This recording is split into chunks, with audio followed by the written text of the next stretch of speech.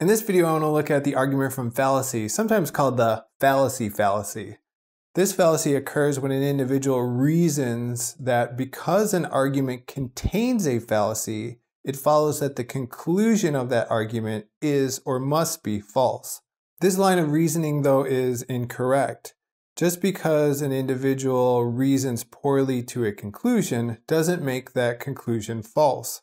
In other words, people can reason poorly to all sorts of true statements.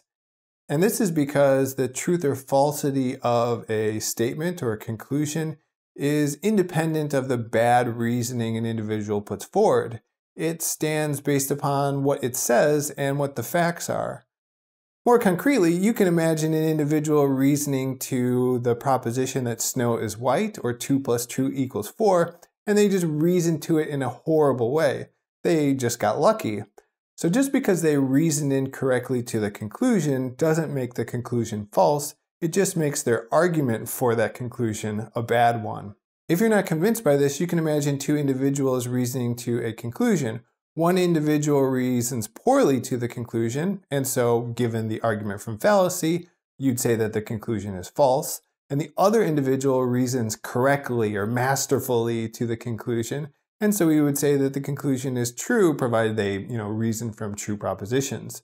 So we'd have the same proposition, 2 + 2 = 4, and with one individual, we'd say that that proposition is false, and with the other individual, we would say it is true. But this doesn't make any sense. A proposition can't be both true and false, and especially with a proposition by like 2 + 2 = 4, where we already know the truth value to it, we certainly wouldn't say that that individual's poor reasoning makes that proposition false.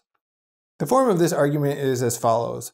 We have an argument, that argument has a conclusion, and that argument commits a fallacy. So this would be the first premise, identifying an argument, pointing out what its conclusion is, and noting that that argument is fallacious. Then we would reason to the conclusion that the conclusion of that fallacious argument is false.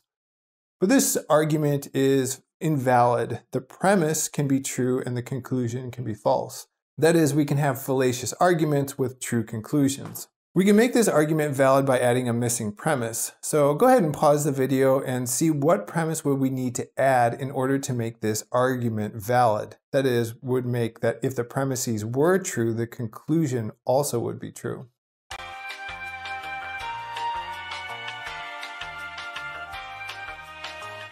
Welcome back. And so the premise you would need to add in order to make the argument valid is that every fallacious argument has a false conclusion. But this particular premise would be demonstrably false.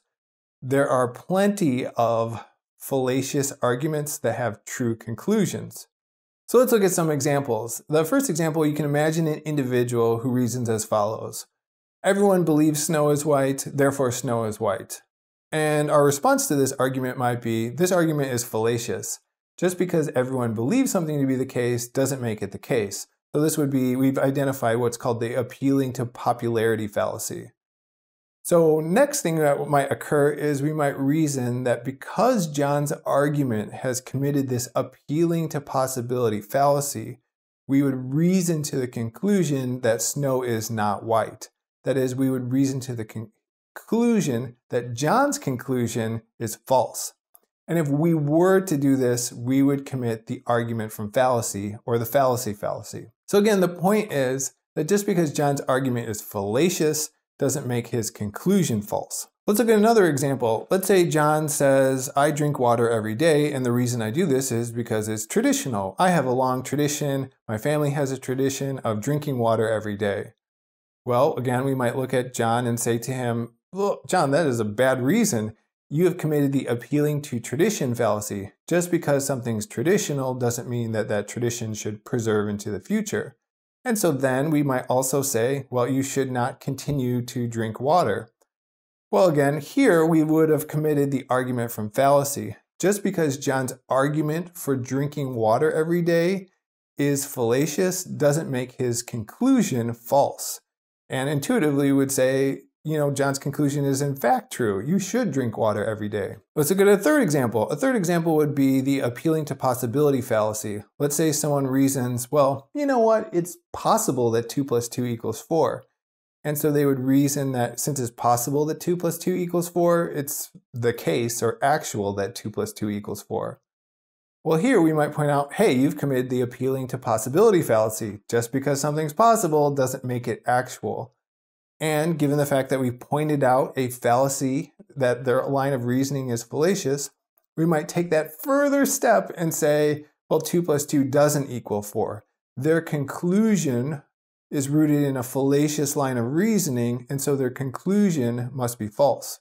But if we did this, we would commit the argument from fallacy. One last example. So let's say, oh, I need money, and so I'm praying for money, and I buy a lottery ticket, and I win the lottery. So I have a bunch of money on the way.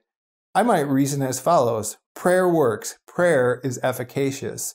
And I would reason that I prayed for something, and then I got that thing. I prayed to win the lottery, and then I won the lottery. Well, someone might respond, hey, you've committed the post hoc ergo propter hoc fallacy. Just because an event happened before another event doesn't mean that that event that happened before the event was the cause of it. So my line of reasoning or my argument for the efficacy of prayer is rooted in a fallacious line of reasoning. Well, someone might take the next step and say, this proves that prayer is not in fact efficacious. Well, if they did this, then they would have committed the argument from fallacy. Just because my line of reasoning is fallacious doesn't make the conclusion false. All right, at this point, I think it's worthwhile to reflect on this a little bit, reflect on this particular fallacy. And so the first reflection I want to make is, I think this fallacy occurs pretty frequent in casual conversation. You and someone else are debating a topic, and let's say that other person puts forward an argument for their position, and you show how that position is flawed in some way, that their reasoning for that conclusion is mistaken. All right, and from that you say, well, I showed that like your line of reasoning is terrible, and so you must be wrong.